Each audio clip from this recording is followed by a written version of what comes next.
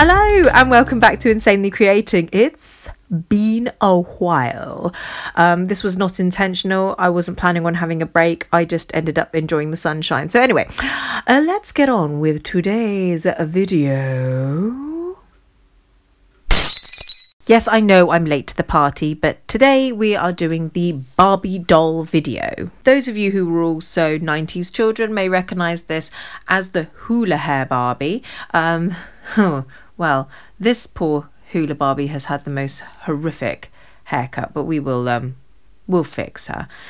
She isn't my hula Barbie from my childhood. I couldn't actually find my original. It's somewhere in the depths of my father's garage or in the attic or something. So I found this one on a secondhand site. So we're going to go ahead and get her all prepped and ready to customize. First thing is obviously cutting away all of the hair, but to remove the hair plugs, I'm actually going to cut into the head. I decided not to remove the doll head simply because I wasn't confident that I knew how. I had never customized a Barbie doll again, and spoiler alert, I probably won't ever do another one. I definitely prefer the Monster High dolls and other dolls that have got much bigger faces. I think that might have contributed to why this video has taken so long. I am in full Halloween mode at the moment, in my house and in my work. Everything is very Halloweeny at the moment, so it pains me to put out a Barbie video in October, but I have to get this doll out before I get anything else out, because otherwise I'll end up just never putting this video out. So I'm really sorry that it's not Halloween, but please just enjoy this moment of pink and fluff before we get into our proper Halloweeny bit, which I'm really excited for because I am a huge fan of Halloween. Now, like I said, I was not going to attempt to try and take off this head because I really didn't want to risk breaking any neck pegs or anything, whatever it is that's going on in there. So we're going to just slice the back of the head open and have a little look at the plugs. And this was the first time I had ever seen a reroute that had been threaded like this. I remember Delightful did a video ages ago explaining how doll makers or manufacturers would actually do this technique, but this is the first time I've ever actually seen it done. So it took ages trying to pull all that out. It was an absolute pain in the backside, but we got there eventually, and I removed the earrings from the inside as well because they were a bit tricky to try and pull out from the outside. They were really stuck in there. Next is the face up, and with a simple putting on of a pair of gloves,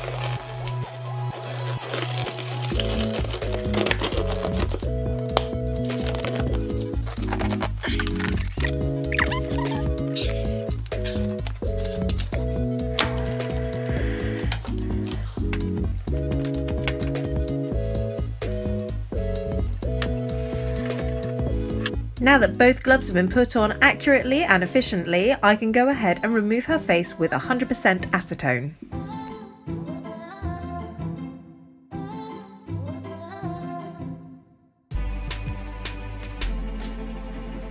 Next, I need to prep the body.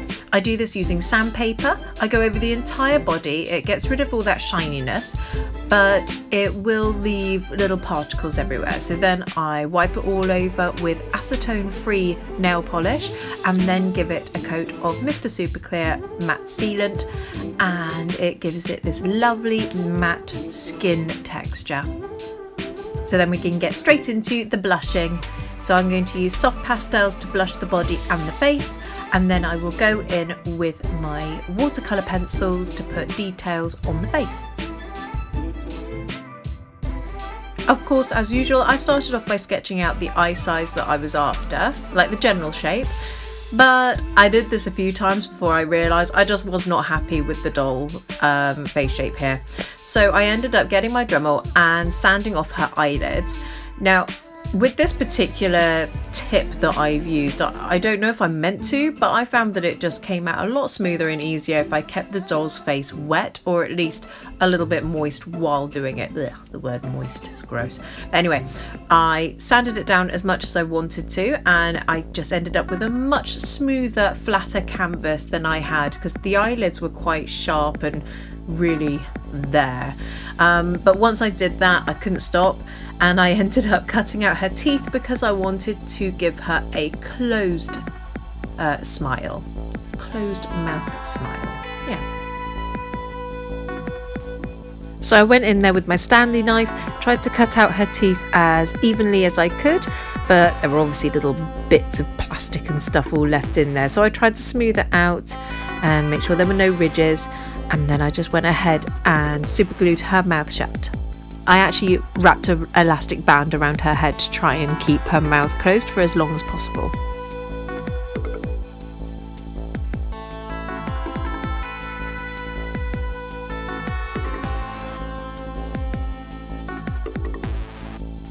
I decided to leave her overnight so that I knew that the mouth was completely dry and it wasn't going to suddenly pop open in a freaky manner. So then I went in and re-sketched the eyes in a shape that I much preferred, and then shaded and started adding some colour.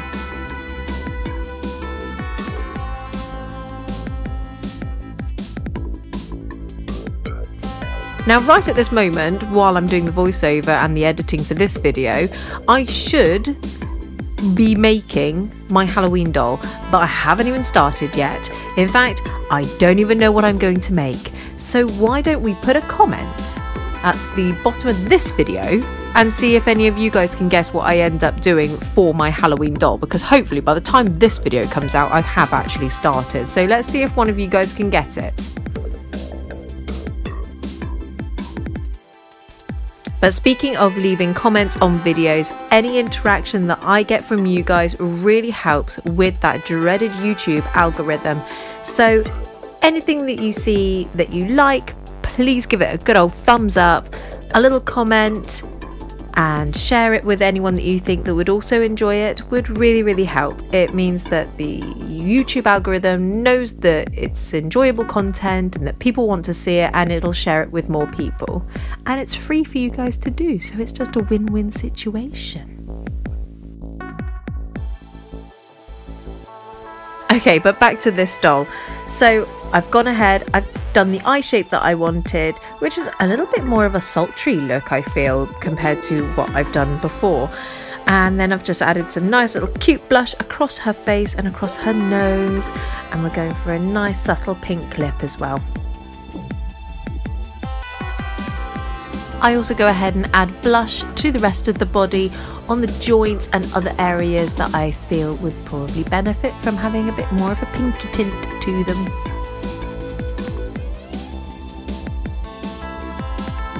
Now I went ahead and made this whole doll before I'd even seen the movie. All I'd seen was the trailers. So now that the movie has been out, and I think most people have now seen it that want to see it.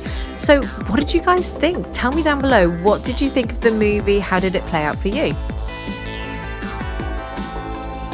I'm also getting into the habit now of adding my name on the back of the head of each of my dolls, as well as the number of what doll it is that I've made, and this doll is number 11. Now just adding a little bit more shading onto the eyes. I like to put this blue into the corners of the eyes because I'm a tired person and the corner of my eyes is quite often shaded in like a bluey purple. So my dolls are getting it too. They can be just as tired as I am.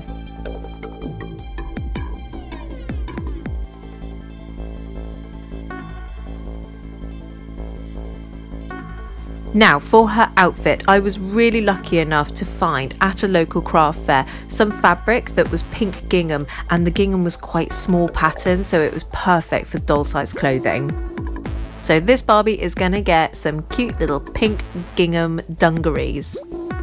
So I start off by putting the doll onto the paper, and then I'm going to just do a quick sketch around her so that I've got an idea of what size and height I need to do, and then I will sketch out the general shape that I want to do for the dungarees, obviously giving a little bit of extra room so that they're not too tight. I decided to give two big scooping pockets on either side at the front, and I know here that I drew some pockets, but once I made them I decided I really didn't want to keep adding on bits because with the pattern that I'd already used it was looking quite busy anyway, so I didn't want to add anything more to make it a bit too much. But here's the fabric that I found. Isn't it perfect? It's so gorgeous. So we're going to go ahead, cut out all the pieces, and I'll sew them all together.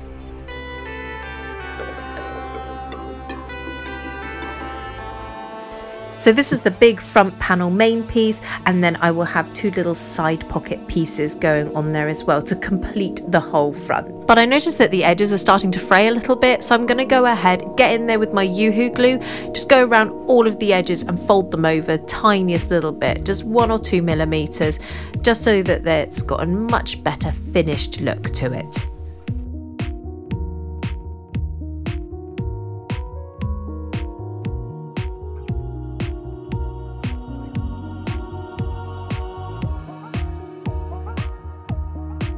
Once they were all glued down, I did just whiz round the edges with my sewing machine just so that I could make it look like everything had been sewn down instead of all glued. This to me just gives it a little bit more of a polished look than it otherwise would have.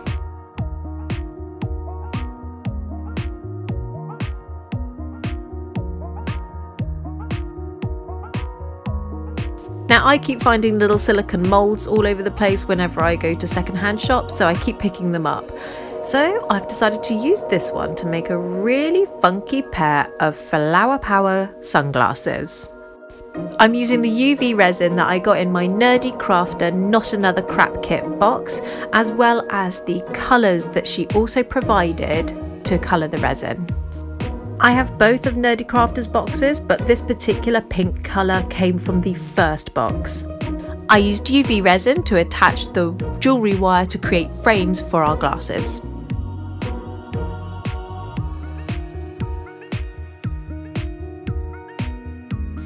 Just have a quick sneak peek of how these are looking so far, and yes, love them! Okay, so I also want to give her a hat. Now I wanted to make a bucket hat, but I've got plans for one of my other dolls when it comes to a bucket hat, so I've decided to do a hat like this. I don't know what it's called though, but it's like the ones from the 90s that Blossom used to wear. If you know what that hat is called, pop it in the comments down below because it's bugging me that I don't know. But I've got the foam clay out, and this is air dry clay that's much more foamy, that's why it's called foam clay. But I'm going to use this to make some platform flip-flops. Now again, this is taken from my own childhood inspiration, as I was that kid that actually owned pink foamy platform flip-flops. Yes, I was very cool. Now my Barbie is dressed in pink, and I know normally Barbies are blonde, but my Barbie is getting pink hair to match her pink outfit because we're just going full on pink. So I created some wefts using yarn, and I went ahead and glued them onto her head. Now I normally use hot glue to attach my wefts, but I thought I'd have a go at using Yoo-hoo glue in the hope that it would not make the head and the scalp so bulky.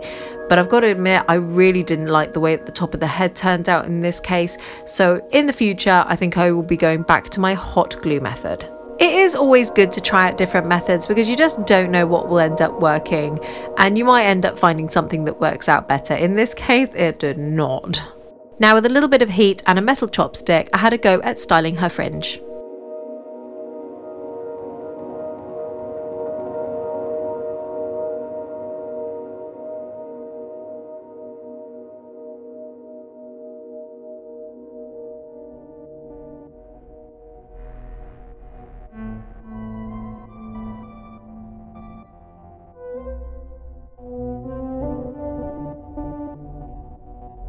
Is it perfect? No, but will it do? Yes.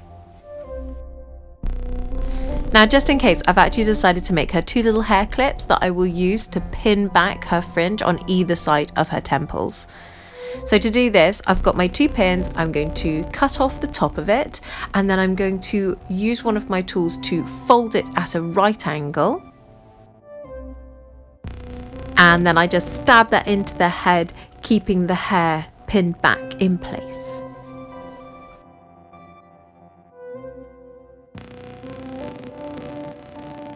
I will then cover up the pin with a little strawberry shaped nail charm.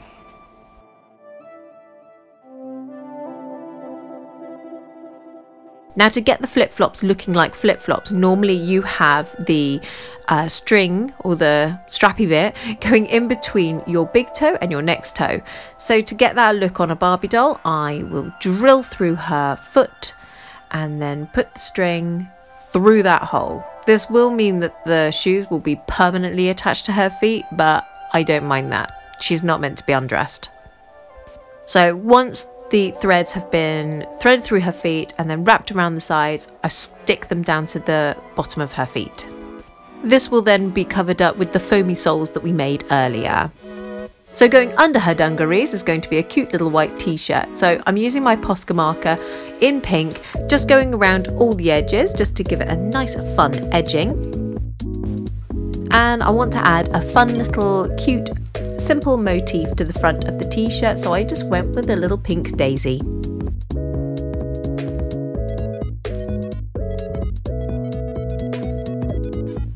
And a little pop of colour on her nails, and that is the last bit of this doll finish. So let's dress her up, let's get her all put together, all of the accessories on, and see how she turned out.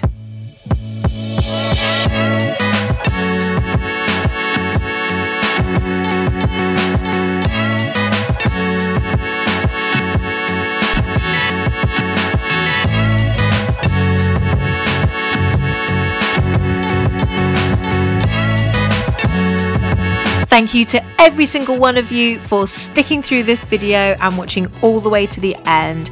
Also, a huge thank you if you are already a subscriber, because you guys keep me going and make it possible for me to keep making arty things. So if you liked it, give it a thumbs up, but if you ended up loving it, please consider subscribing, and if you could also leave a little comment and share it with anyone you think would love this, then it really helps with that dreaded YouTube algorithm. This doll will be going up for sale soon, so please keep an eye out on my Etsy shop for more information. But that's it from me for now, and until next time, bye bye.